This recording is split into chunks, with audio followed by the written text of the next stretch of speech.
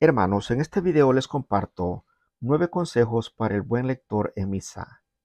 Primero, leer las lecturas anticipadamente.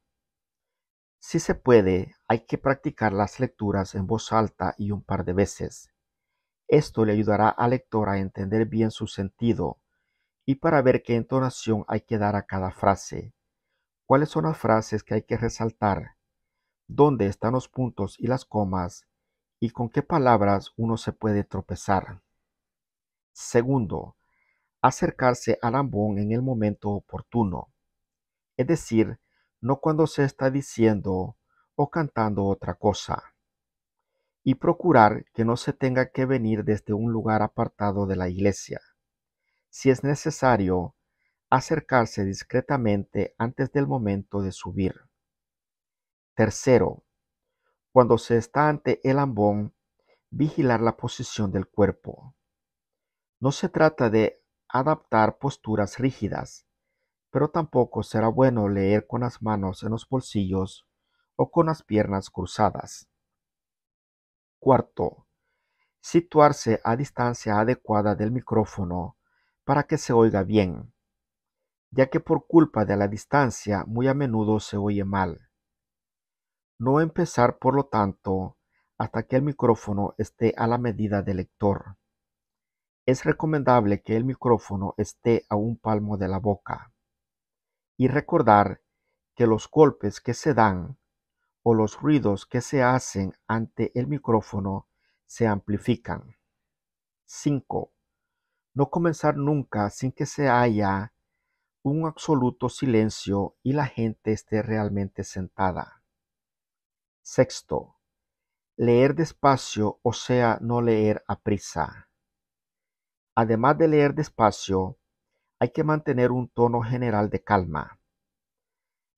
Hay que desterrar el estilo de lector que sube a prisa.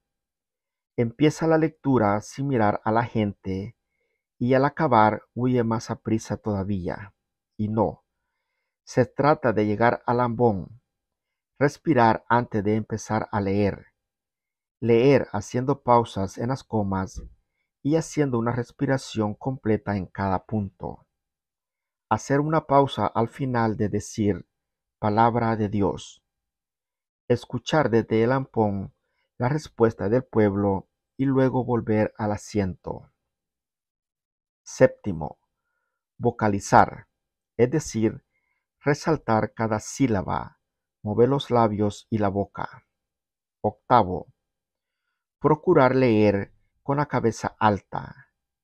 La voz resalta más fácil de captar y el tono más alto. Si es necesario, coger el libro, levantarlo un poco para no tener que bajar la cabeza.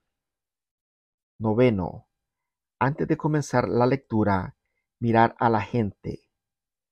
Al final decir palabra de Dios. Mirando a la gente y a lo largo de la lectura se sale más natural. Mirar también de vez en cuando. Estas miradas en medio de la lectura no tienen que imponerse como una obligación. Si no sale natural, es mejor limitarse a mirar al principio y al final, y el resto del tiempo concentrarse en leer bien.